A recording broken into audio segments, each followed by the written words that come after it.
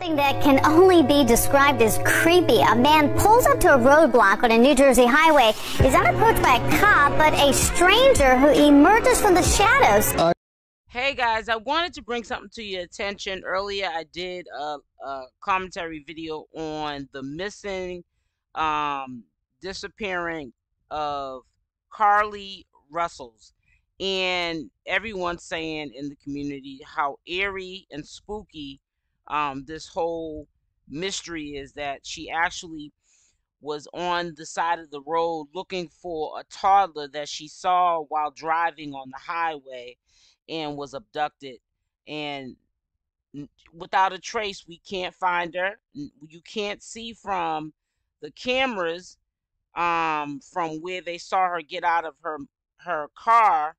You cannot see anybody abducting her. So somebody must have came out of the woods, abducted her, and took her into the woods. Maybe they had a getaway car somewhere else.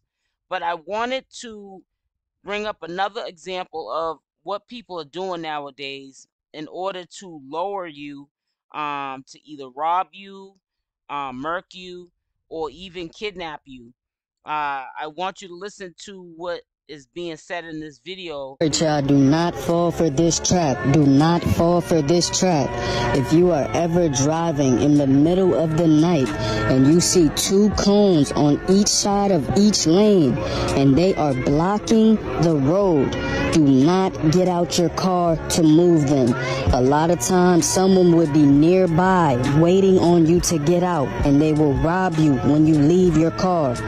Y'all be safe, bro. This is not a joke.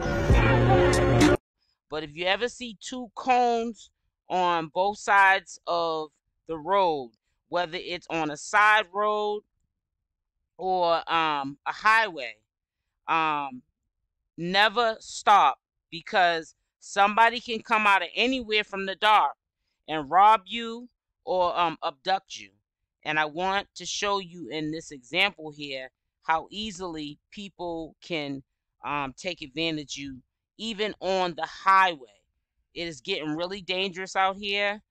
Carly Russell was being a good Samaritan. She thought she saw a toddler, or she saw a toddler, and to me, I think that that was the bait. She pulled over and got kidnapped. So just really be careful on what you do, especially that time of night, and being by yourself, because you can put yourself in a lot of danger.